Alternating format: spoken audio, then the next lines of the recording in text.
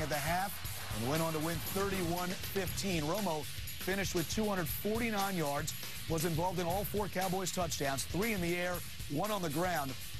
As the Cowboys improved to 8-6, the Bucs dropped to 4-10 with their 8th consecutive loss. With the win, Dallas now has a half-game lead over the New York Giants in the NFC East. The Giants host the Redskins later today at the Meadowlands. Turning to the slopes, the Men's World Cup stopped in Alta Badia, Italy this weekend. And 32-year-old Massimiliano Blardone benefited from the home snow here on the second run. Blardone powers to the finish, taking the overall lead with a combined time of 2 minutes, 46.49 seconds.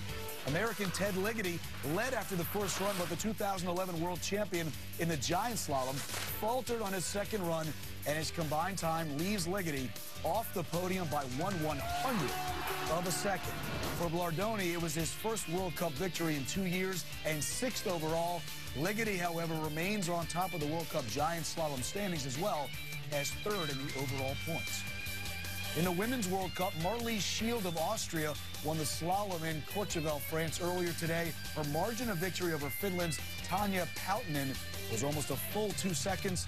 American Lindsey Vonn still holds the overall lead. That'll wrap it up for now from New York. Enjoy the snowboarding from Colorado. This has been the U.S. Bank NBC Sports Report. U.S. Bank, all of us serving you.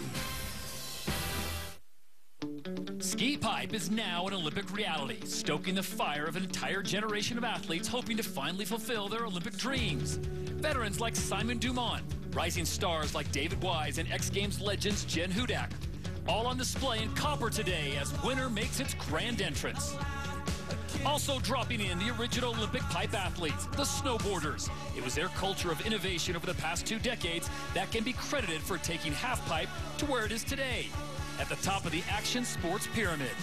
Heroes like Louis Vito and Kelly Clark, and a cadre of young talented riders are ready for takeoff.